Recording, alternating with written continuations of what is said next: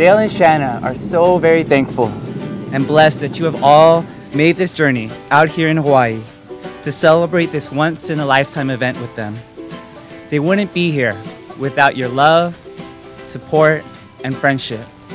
Every single one of you have a special place in their hearts. This has been a long time coming, especially for Shanna. But we know that good things come to those who wait, and Dale and Shanna's wedding will be no exception. I realize that there are not many things more beautiful than what God has created here. Many would even consider this paradise. But today, we're going to witness God create something even more beautiful. The union and marriage of Dale and Shanna, and the beginning of their extraordinary life together as husband and wife. Ladies and gentlemen, we'd like to welcome you to the Honolulu International Airport. Like this comes once in a lifetime, whoa, once every 1,000 years. Just one more kiss could lead back to this night, could lead back to you, my dear.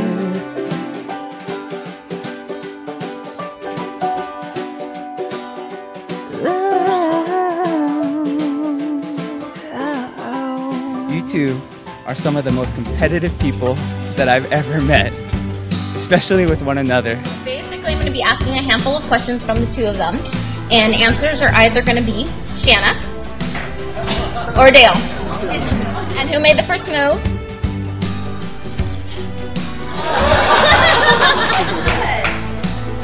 Better kisser. And now that you guys are married, who will be the first to say I'm sorry?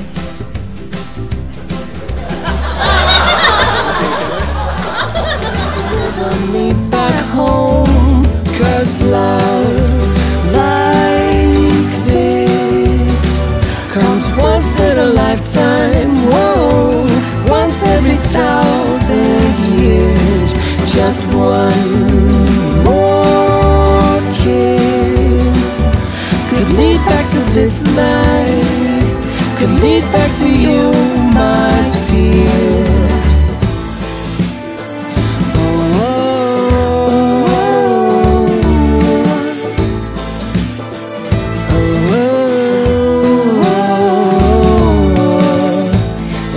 Never be so far apart